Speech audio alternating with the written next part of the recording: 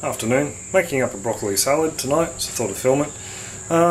We've made it probably 4 or 5 times in the last couple of weeks. We've just gone crazy on it. Kids are loving the raw broccoli. They keep fighting us for the leftovers, so Bianca and I haven't had it for lunch. The recipe is actually, or the recipe, ingredients, quantities is going to be on our blog, bits around the house.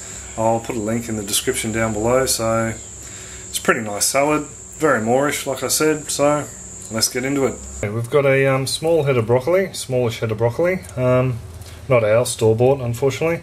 The stem's also been diced up finely, because you can eat the stem and leaves of broccoli, you can eat the whole lot. So that's the first thing to go in. So that's one small head of broccoli. In here I have a small wedge of purple cabbage. That's just sliced finely, well not real fine, but sliced thinly. And to that, get all that purple goodness in. Half a large cucumber, half a red pepper or capsicum, and 4 long snake beans, and a stick of celery. So that's all going in there. There's the snake beans, chopped nice and fine.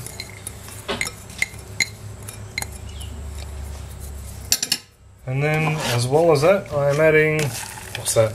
Probably a smallish handful of parsley.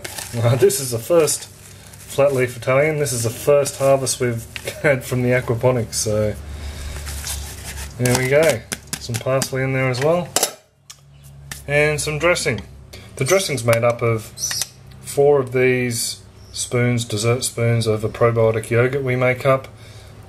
3 of a soy mayonnaise we buy, little guilty pleasure, and about 3/4 of a teaspoon of the seeded mustard you can see in there, and 3/4 of a teaspoon of Dijon mustard. So that just all goes in there.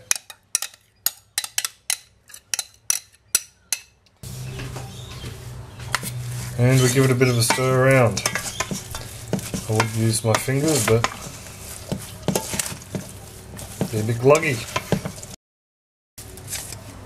Rightio, and on top of that, I'm going to add, normally I would add about half a cup, but I got a little bit excited with macadamias.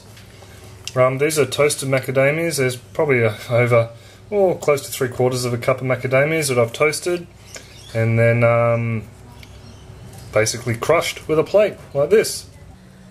Just thought I'd show you my method of crushing the macadamia nuts. It's pretty basic. These nuts have been toasted for a little while, and yeah, it's basically just put a plate over the top and press. They come out nice and cracked and crushed. So not totally crushed. I like a bit of chunk to them. So yeah, it just saves you, rather than having a mortar and pestle or anything like that, just a nice easy way to do it. So they'll now just get sprinkled on top, and just mix them through as well. Forgot to add them before. I forgot the maca nuts, and I also forgot something else. Pumpkin pepitas. We had 1 pepita pumpkin that we were able to harvest, but the seeds are still drying, so all I've got here is a couple of dessert spoons of pumpkin pepitas, or pumpkin seeds, whole pumpkin seeds.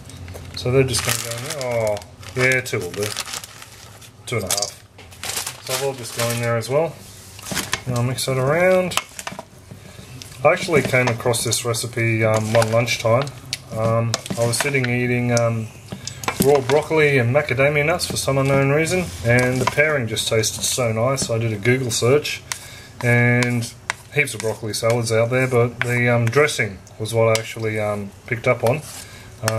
I'll put a link to the lady's blog just to give her credit, because she gave me the idea for the dressing.